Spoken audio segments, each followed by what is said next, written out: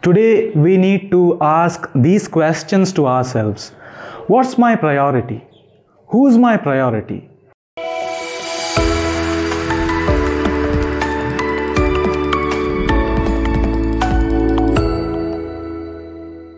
In the name of the Father, and of the Son, and of the Holy Spirit. Amen.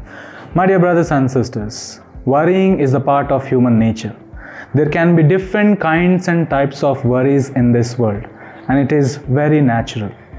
In today's Gospel, Jesus is not saying, do not ever worry about anything. The focus is on the excessive worry or preoccupation about something. That's why He says, no one can serve two masters. Sometimes we are too anxious of our health and wealth, and that has become our priority.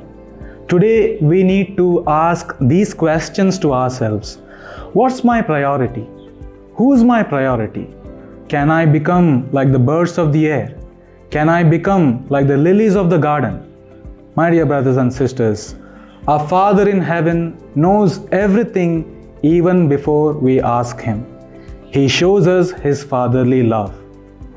Today, let us surrender all our worries, our tensions, our hurt feelings, our sufferings into His hands.